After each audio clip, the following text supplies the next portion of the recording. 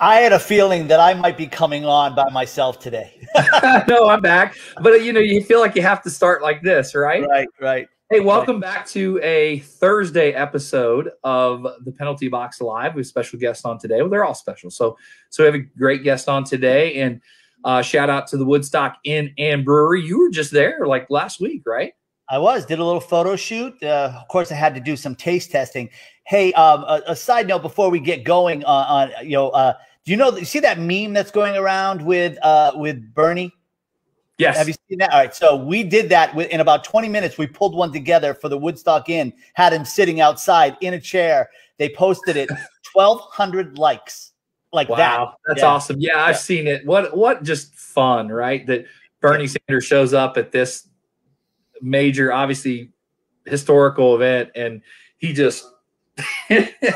And now everyone's using them. I saw some Buffalo. Yeah. I'm sure Wes will comment over here in the private chat and let us know when Evan Carmichael is on. But today's guest is the incredible Evan Carmichael, author of several books. Evan is here. So Evan, before we get to you, we always do a couple of shots on goal, and we'll make it quick today. And I'm going to go ahead and go first, but you know what? Philip Rivers just retired. Now he's retiring from the Colts.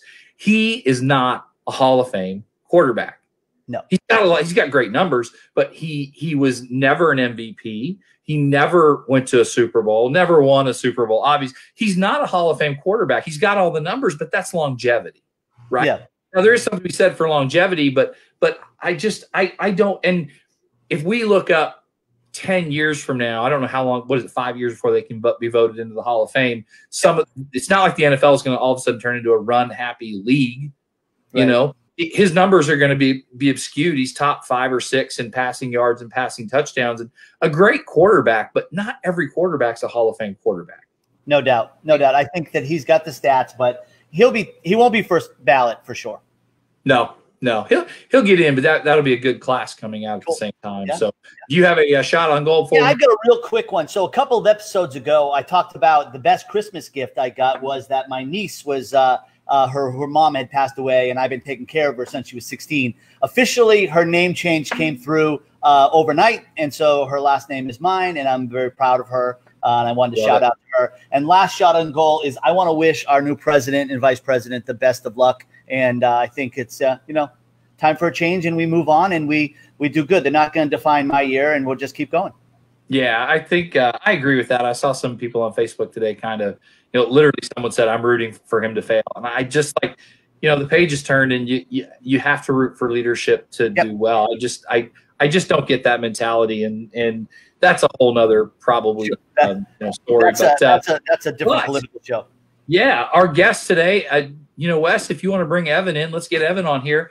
Evan is hey Evan, hey, there he is. What's up, guys? Eric, Tim, good to be here, man. You guys doing good? I got lots of questions, and we're lots of questions, and excited to have but I have to tell you, my daughter, she's 8, gonna be 9, and I said, so check this out. This guy's gonna be on our show. He's got 3 million followers, 3 million subscribers on YouTube, and she said, see people with 100 million. So she just blew you off. She just didn't even care, man. I love it. Evan, I gotta make a bigger impact. Can you dance like what that girl on TikTok, Carly something or other? Carly D'Amelio. Right. D'Amelio. I can't dance like that. Evan, can you? I own a salsa dancing studio here in Toronto. It's how I met my wife. So yeah, salsa dancing I can play in. Other kind of choreo, not so much. No. Cool. All right. I wanted to kick this off with asking you, for me last year, I kind of like to stick with a little bit of a theme throughout the year as things. And last year for me was a lot about adapt and adjust. This year I'm give, grow, and gratitude. And if I follow those 3 things, I think a lot of really good things happen in my life and happen for my family and happen for my friends. And I know with you, it's believe, right? And when I listen to a lot of what you talk about, and I hear a lot of what you talk about, it's believe, and then there always seems to be a lot of effort behind that. Can you talk about that? Yeah, I think when you find out what your most important core value is, you end up being called to service. I think everybody here wants to feel like the work you do matters, that it's meaningful, that it's helping other people, right? You guys got your show, it's great, and yes, there's jokes and entertainment and fun, but also you want people to feel inspired or have learned something new. It's not just, you know, a waste of time to tune in, right? You want to feel like you're waking up every day and you're doing something that matters.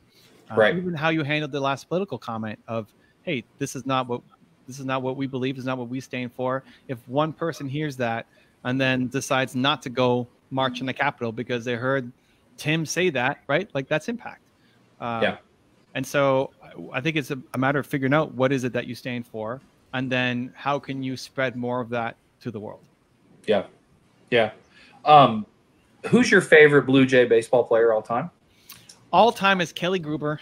Really? Third baseman. Yeah. I mean, so the Jays, I'm much more into esports than I am to traditional sports now, but Blue Jays were my team growing up, and I mean, we just signed Springer, so that's going to be a super interesting season to watch. But Gruber, 88, they came here, right? I was 8 years old, super impressionable kind of time. I went to the season opener with my dad. We took the streetcar there. So it was like, I didn't even know baseball, but it's just a fun thing to do with my dad, and I kind of got hooked.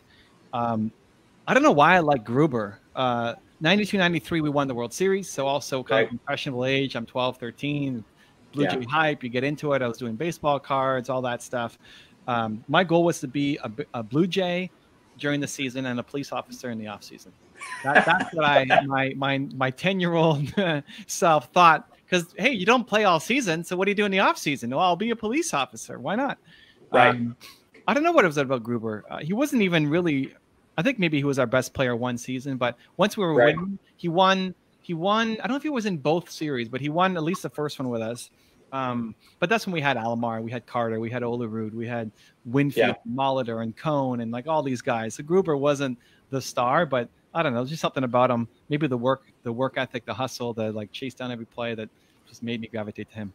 I've never been to Toronto to the stadium, but I saw a picture of you from a few years back with your wife, I think, and you were at Fenway Park. And obviously Tim and I have both been there, and there's so much history. And what does Toronto compare? Is it even comparable from that standpoint of just the quaintness and the history of it all, or no? Or is it doesn't matter to you because you're a Toronto fan? Well, I mean, it's hard to compare any stadium to Fenway. You know, Fenway is a pretty special place. Our stadium is okay. I think it's a little dated. It was the first retractable roof. So that was a thing at the time. Like, oh my God, retractable roof. Partly because it's so cold here in Toronto. You know, it's nice to have indoor heating during the season. Because our first stadium was Exhibition Stadium, and you know, they were playing through snow. You know, so you don't have to worry about that in South Florida, but we got to worry about that up here. Definitely not the history. Baseball is also relatively new in Canada, and Toronto is the only team now. I mean, we had the Expos that went. But yeah, I don't know. I don't think I can compare anything to Fenway Park. It's a pretty special place. I've been to Boston a few times. That was my first time. I'd always kind of wished I had gone to the stadium. And so we made some extra time this time to just book the tour and go through and take pictures, and it was fun. Yeah, the tour is absolutely incredible, isn't it? It's just cool to see it all, and if you're a baseball fan and soak it all in. I mean, I'm a baseball fan, but Tim, I've been doing all the talking. I know you got some questions. You know, Evan, I'm literally 35 miles north of Boston, so you know we get in there quite often. But here's an open invitation: if you ever make it to New Hampshire, the AA affiliate of the Blue Jays is right here in Manchester, New Hampshire, and I will buy you a beer and a hot dog. So all right. I did have a business question. Going through some of your stuff, and a lot of people that are listening to this show are smaller business owners. They're sole entrepreneurs. They're entrepreneurs that are making their own way through a company, but in their own territory. If you could give any salesperson out there or marketer some advice of what's the best content, A, to put out right now, and B, should they be talking about their own brand, like Evan Carmichael or Tim Lord or Eric Bam, or should they be talking about the brand that they work for? I think the best thing you can do is actually show you helping solve client problems. I think that's the number one piece of content. So many people are just posting. One, they're posting, look how much money I made doing this. You can too. Go sign up for my XYZ program. Or just talking heads where they're pulling up their phone and trying to talk a message into the camera. It takes skill to do that really well. A lot of people think it's easy, and then they get in front of the camera, and it's a lot harder than it looks. But if you've already had success in selling to your customers, you're great at having a conversation. Right. And people are almost always better when they're in front of somebody than if they're just talking to a camera. And so show me you doing that. Whatever you want to make money doing, show me the process of you doing it. So for example, if you're a mortgage broker, most people hate mortgage brokers. You don't want to talk to your mortgage broker. It's like the last thing you want to do is a million of them out there. What's the difference between one mortgage broker and another one? Well, you could be the mortgage broker who actually cares, and you can show me. What I would love to see is somebody comes to you and wants to get a mortgage, and you break down the process of what you look for, and you do it in your style, caring, empathetic, like whatever is part of your brand. And that's the goal, is you demystify this complex thing that a lot of people think about, and you become the go-to person. Now, they have to agree to be public. And so the way to do it is if they're being coached for free, then it's public, where they may not ever have access to you. If it's being paid, then it's private. Like if it's going to be a natural client of yours, and it's going to be private and not be online. But you're basically coaching people through the problems that they're facing in their life and how you can solve it. It's a way to promote what you're doing without promoting what you're doing, because you're just so good in demonstrating. Yeah. If you can't do that, if you're like, okay, I can't get anybody to come on with me, then pretend you're talking to a customer. Like, what are the top questions that your customers are facing? And then how can you solve it for them? So don't make it a sales pitch. Your goal with content online is to be seen as the go-to expert for this thing. If somebody was the expert on the Boston Red Sox, and I was coming to Boston, maybe I want to go on a tour with that guy. Right there. You're picking the right team for you too, right? So if I'm going to go on a tour with somebody to the stadium, obviously now you have to be with Boston, but just as a theoretical example, the guy who's showing his love for Boston and answering people's questions and knows all the players and can name every lineup since 1922 or whatever, right? That's the guy that I would want to learn from, because I have a connection, even though he doesn't know who I am.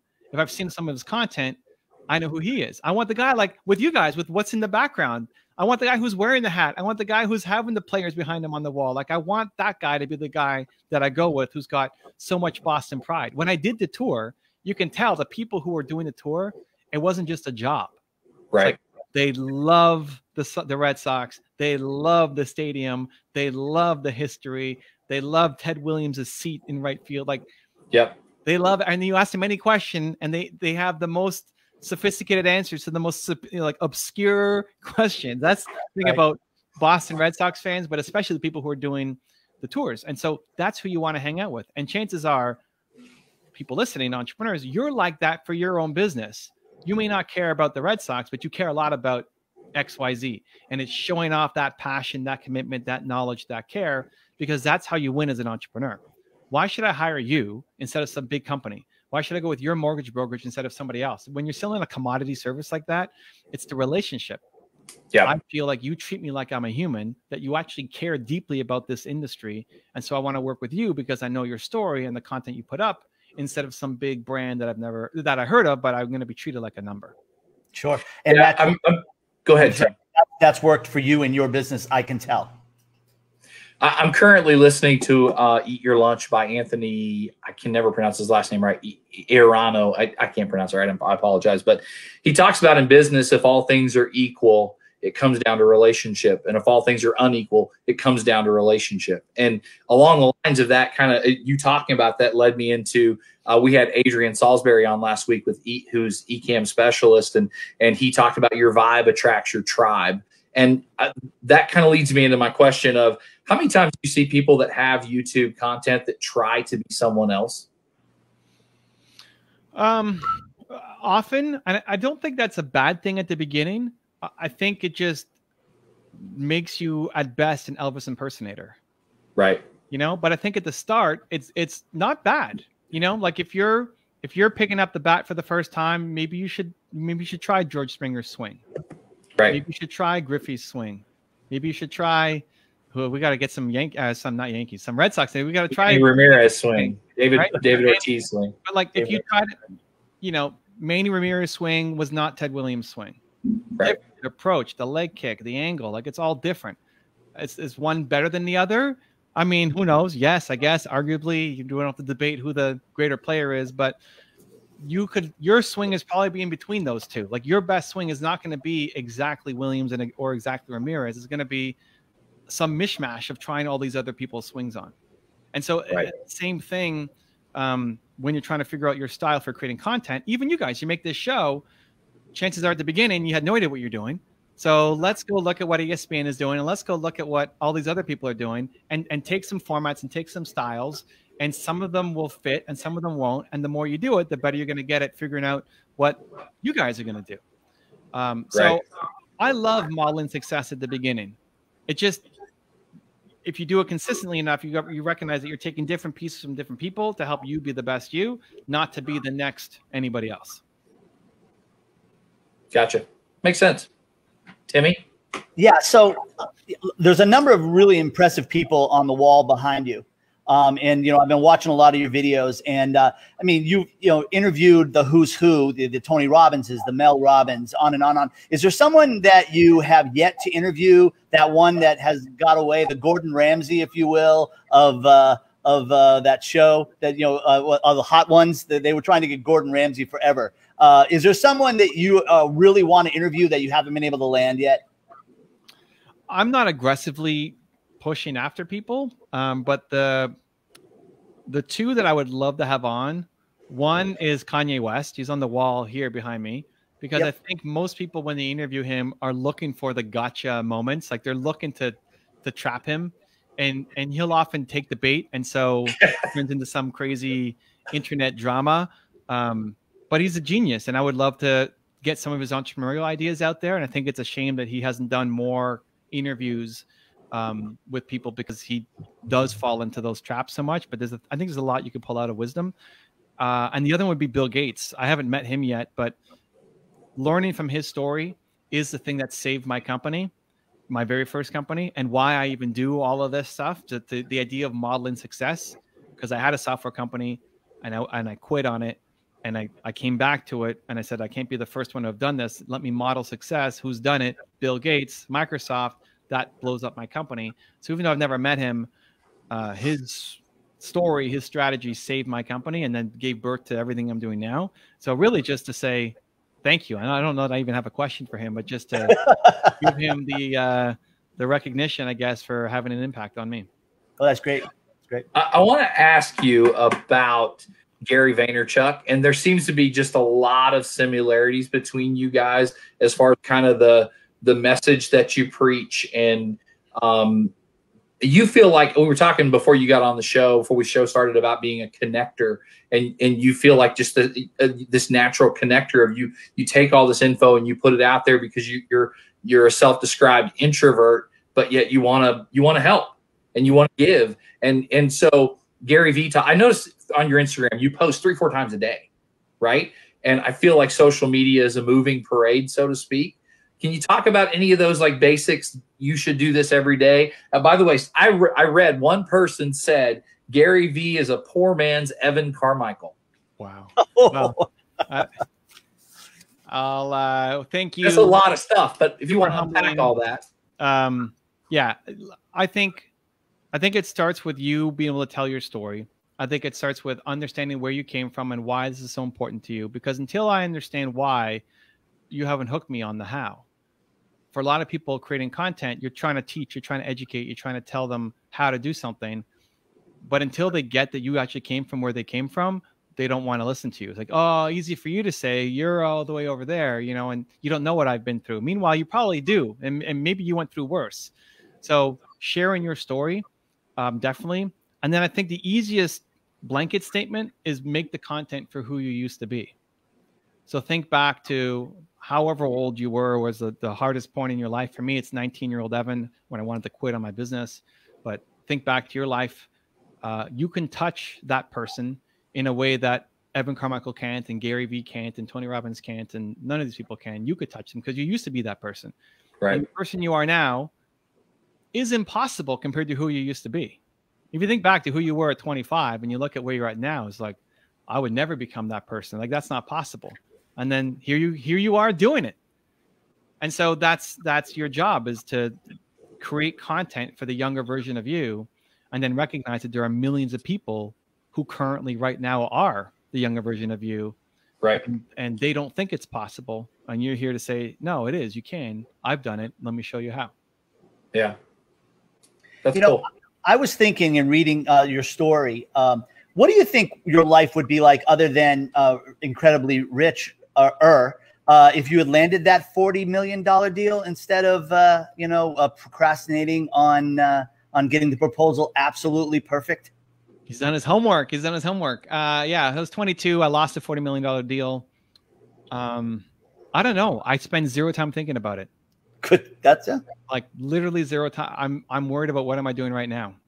I don't worry about all of the pitches that I could have swung at and missed, or took a walk instead of going for the home run. I mean, it's done. I'm grateful for where I'm at. I'm happy to be here talking to you guys. Like, if I make that deal, I'd probably never talk to you guys. And that, I guess that's kind of where I was thinking. I wasn't thinking it as a negative. He's right now at this moment regretting not making that deal. What? I wasn't thinking it as a negative. I was thinking it as more of a positive, meaning all the people's lives you've touched because you didn't land that deal is probably an incredible blessing. That's what I was. What that made me do was I call myself a recovering perfectionist because of that deal. And so I used the sting of that deal to then push me into the things that I'm afraid to do. You know, Tony Robbins came on the channel last week. We did a half an hour interview, and it's the second time he's been on, but I was nervous and scared still going into that one. And I want to not have regrets in my life. So if I'm going to say yes, and let's go and let's push towards it instead of trying to be perfect. That's how I use that event. I don't really think about it too much now, unless people bring it up, but it was never, oh my God, I wish I did that, and my life would be totally different, and I would be living on, I don't know. I just don't think backwards. Right. Well, I have this written down because I like to ask this question a lot. It kind of leads into that. What are you insecure about? Disappointing people. My greatest fear is disappointing people. Even as we started this show, I'm in the waiting room. They're like, is Evan here? Like, I'm here, guys. Like, are we starting? Did they know I'm here? I hope they know I'm here. Yeah, we saw you. And then I hear you guys talking sports, and like, oh my God, if we're talking esports, I can go deep, but traditional sports, I'm actually super out of touch. That football player you were talking about, I didn't even know who he was. Philip something. So I'm looking him up, like in the backstage. It's like, what sport does this guy play? Who is this guy? And I looked it up, and then I remembered the Jays just signed somebody, Springer. So I looked that up just to have, like, is this a sports show that we're only talking? Great, let's go. That's hilarious. You want to talk about 92 Blue Jays? I'm down. We want to try to name the whole roster. So I mean, obviously you guys brought me on for a reason. I doubt you're going to bring me on just to talk about American football, 2022 rosters and all this stuff. But I'm worried about disappointing people. I don't want to show up and give you a bad show, right? It's not about me. Like, I don't want you guys to feel like, oh, that was a waste of an episode, or people comment and they don't like it, and that hurts whatever you're doing. But what I've learned to do is not let that be the reason for not doing it. Like, that's not a good enough reason. The fact that I might fail or might flub or might be embarrassed that I don't know who this football player is that might be a Hall of Famer. He's not. That's not a good enough reason for me not to say yes and show up. Right. And so it's and that's today. Like, I'm not giving you an example from when I was 20, right? That was today, 20 minutes ago. So it's a constant thing that I battle. And I think that's normal. I think that's good. I think if you don't have anything in your calendar that you're nervous about, then I don't think you like your life. I think you're just photocopying the same day over and over and over and over again, and you slowly hate your life. There should be some things that give you a little bit of anxiety or nerves that are coming up. That means you're growing and learning and getting better. So I actually like the offbeat stuff. Like, for shows, when my assistant's booking me on shows, I like the weird stuff. We're going to mix sports and business. I don't know. Great. Let's try. Let's go and see what happens. Because because I like the push and I like the challenge. Gotcha. Hey, Wes, will you throw up that link that I sent you earlier? Because I wanted to ask Evan about this if he can throw. There we go. Oh, nice. 2 questions. Number one, with that head of hair, did you ever think about being in a boy band with this smoldering look or anything? Or was No, that was a friend of mine was a photographer. I mean, a startup photographer, and she needed. Wes, throw that back up again. Throw that back there. There yeah. So a friend of mine was a photographer. That was filmed. That was shot in my home through the railings. Like in front, you can see the railings that are kind of blurry. Sure. I don't know whatever happened to it. I guess it was a portfolio piece for her. I said, sure, I'll do it. My hair was never that spiky. She just kind of did my hair she had a certain angle she was looking for. So that's the thing. It's like you say yes, right? Right. That's super awesome. awkward. You can take that down now. That's like some Melrose Place stuff right there. Well, it's very kind of you to say. I felt super awkward and embarrassed doing it. Definitely outside my comfort zone. But that's the point, right? It's like that's the point. Well, my second question regarding that. So now we've got the hairstyle we've got now. Do you shave your own head, or does someone professionally do this for you, or what? It depends on time. Well, so now with COVID, like, right? Like, we're in lockdown here in Toronto, so like, forget it. My wife sometimes will do it if I'm in a rush and it needs to look good. She'll do it.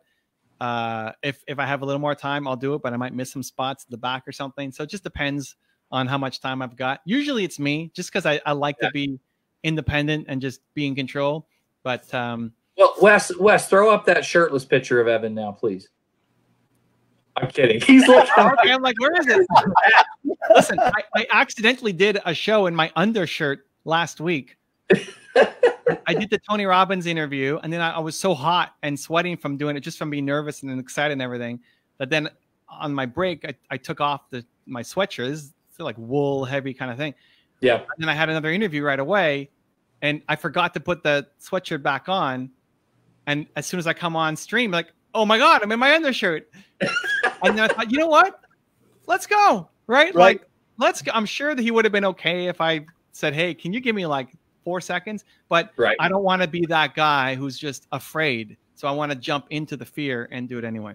Right. Evan, but pre-COVID, how many keynotes a year were you doing? How much were you traveling? Not quite half the month, but close. Wow. It was really picking up. End of last year. No, I guess 2019 into 2020 now, right? Because now we're in January. Right. I was away for like maybe 3.5 straight months. But then there was going to be a lull. Anyway, my speaking career was really picking up, but whatever. I mean, again, who cares? I'm speaking to you guys, right? I mean, let's just forward, right? I mean, we spend zero time thinking about what could have been, and instead all the energy focused on where we're going. Yeah, love it. Where, we need to get in and talk about the book, and so maybe Wes can throw the link up for the book. And I've downloaded it, and I walk every day and started listening to Built to Serve, and I love it.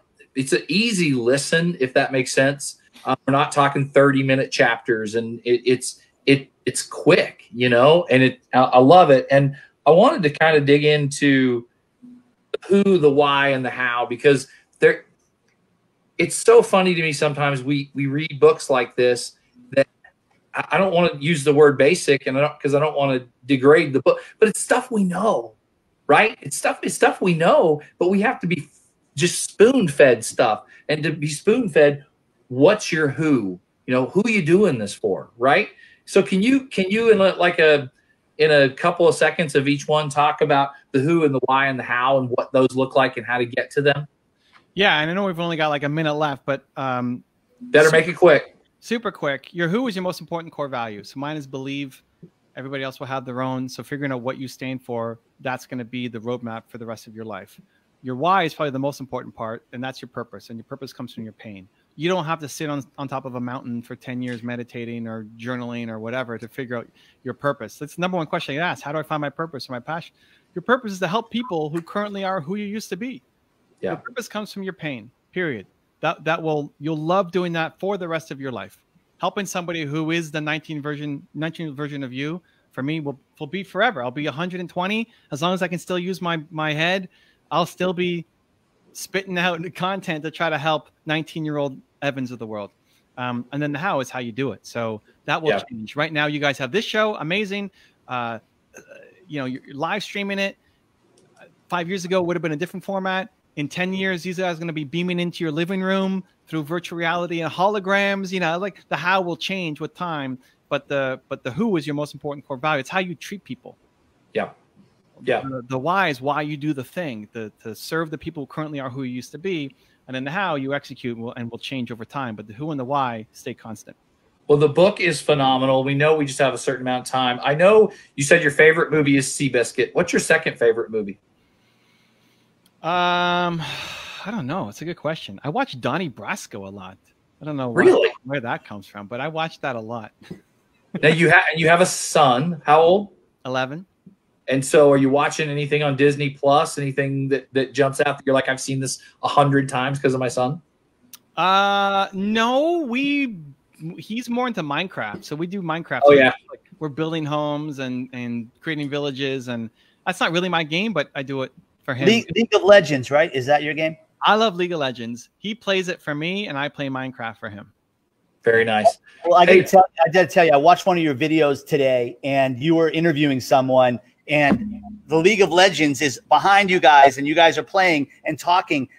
I couldn't remember how to hit X or Y, whatever. That's quite a talent. That's quite a talent. It's fun. Yeah, we do live stream 4 days a week, answering business questions while I play video games. So it's fun. Nice. So, Evan, before you get out of here, 2 things. 1, how can everyone get a hold of you? And 2, what's in the future for you? To get a hold of me, I mean, if you want to pick up the book, Amazon's probably the easiest spot. Built to serve. Otherwise, wherever you're hanging out, I'm probably there. YouTube, Instagram, just look up Evan Carmichael, I'll be there. And what was the second question? What's in the future for you? Oh, this show, I'm looking forward to this is over. This is past tense now. But when's the replay coming out, right? We got to promote it on YouTube and let everybody know. It's live on YouTube. Yeah, I'm doing a lot more of the same. I want to have a bigger impact. I want to grow my channel. No book planned. I still love Built to Serve. Like that's still the big message right now going forward. A few secret projects that are in the works that I can't talk about quite yet, but it's just us. Go ahead. Stay tuned. We've got like 2 followers. Just go ahead. Go ahead. It's coming. It's coming. He's getting excited. He's bouncing there. He's getting excited. I'm on a trampoline too, so that he may take his hoodie off. Who knows? Yeah, so right, the undershirt moment. I know you have to leave, but I know you're an investor as well. You probably invest in other businesses and stuff. But if you ever come back, I'd love to get your take on Bitcoin. I don't really have a take on Bitcoin. I don't invest in crypto. Not that it's good or bad. I think you have to stick to what you know. So I love YouTube. There it is. I love entrepreneurs. But I don't. Wes has been working on that for 10 minutes. I love it. Hey, that's talent there.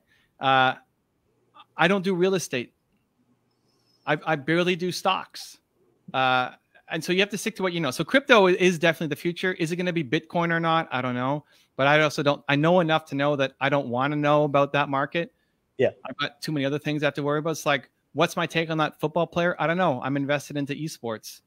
The same thing. There's so many opportunities that you pick your spots. The most dangerous thing to do is go buy Bitcoin because Evan Carmichael on YouTube said buy Bitcoin, right? Which is how a lot of people make the decisions. Like, oh, he said it was hot, so let's go and all in and buy. I'm going to mortgage my house and buy Bitcoin because Evan said to, right? You have to be an expert at what you're doing. Evan, what's your favorite pizza topping? Pepperoni, like one topping. Yeah, whatever you want. Yeah, pepperoni. All right, cool. I think the Patriots, the Crafts, are involved in the esports league. I think they have something to do with it. I'm not really sure. There's a lot of sports money, mostly basketball coming in, but there's a lot of sports money. Yeah, in esports for sure. Great. Well, Evan, we're going to let you get out of here. We appreciate it.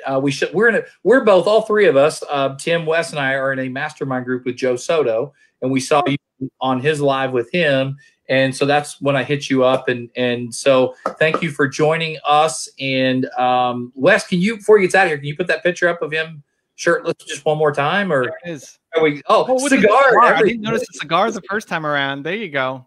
Okay, cool. Well, nice. Thanks for having me, guys, and give my regards to Joe. We will. See you, Evan. Thank you. Mark. Much love. See ya. Well, that was good. That was great.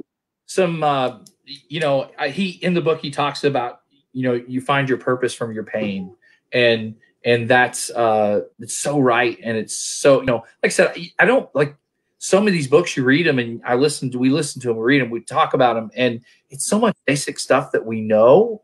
It's just we just need that kick in the ass sometimes to go do it or to think about it. Right. As I've gotten to know him by reading a little bit about him and now listening to him live, he's a guy who did well. All right, we all know that. And but instead of out there searching for the next big deal, he's decided that he's going to help, like he said a couple of times, 19-year-old Evan not make the same mistakes that he made and push them forward. I love it. I really do. Right. Hey, good stuff today. Next week, we've got Todd Collins back on Tuesday, and Todd is a digital social media guy. Really good. He's really done really well on TikTok. He's smart. He's engaged. He works with a lot of restaurants, a lot of other businesses. Super smart guy. We've got a lot of good guests coming up. We've got Jesse Cole coming up to Savannah Bananas coming up. We've got who else? We've got what's his name? I can't. The eat your lunch. What's his name? Oh, Anthony. Anthony, the guy. I can never pronounce his last name right, so I'm gonna have to figure this out. We need Michelle. We need Michelle to pop on and tell us how to say it correctly. So. Yeah, for sure. Well, anyway, I think that's all I've got. I'm trying to not lose my voice the rest of the day. So as always, it's fun to hang out with you. Wes, you want to jump on? You got anything to say? I have absolutely nothing to say except it was a great show having Evan on. And I think it's Anthony Iannarino. Iannarino. Yeah. See, I knew that we had. Oh, his beard is back too. By the way, did you notice? Yes, that? It is.